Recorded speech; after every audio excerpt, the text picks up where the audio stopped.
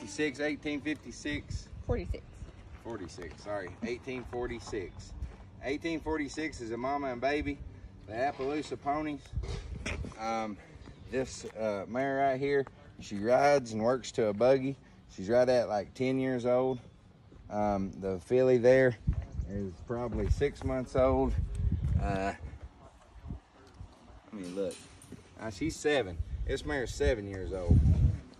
This Appaloosa mare, 7 years old with a pretty little baby on her side, and that baby's a filly. And if you can tell, I don't know if you can see on the camera or not, but that baby's got white spots on her butt. She's gonna run out like and be Appaloosa like the mama here. Got white spots right on the butt. But a pretty little family here, and she is exposed to the same stallion to be bred back. So it's a 3-for-1 package deal here. So you got the mare, you got the baby, and you got the one that's gonna fold. I think they said that baby was born in January, so the next baby will be born probably in March.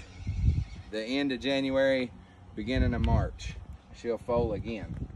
But a cute little baby and a cute little mare. They're gentle, they're easy to handle, they're easy going, and pretty cute little old group of horses here.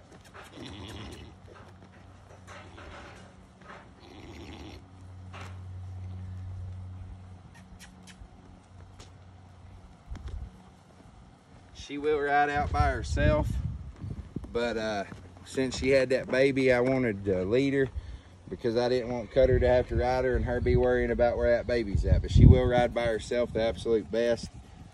They've all got good feet. They're young. Mare's 7, baby's 6 months old. I'm talking a cute little set of ponies here. Price on these ponies here will be $1,000. I know that sounds a little steep, but $1,000 for the mare that's pregnant and the baby. You break it down, that ain't but like let's see, you break it down, ain't but like $325 a piece for the one coming and the little baby on the ground. I think it's $327.50 is what that would be a piece. But yeah, $1,000 for the lot number of 1846. Is that correct? Everybody have a blessed day.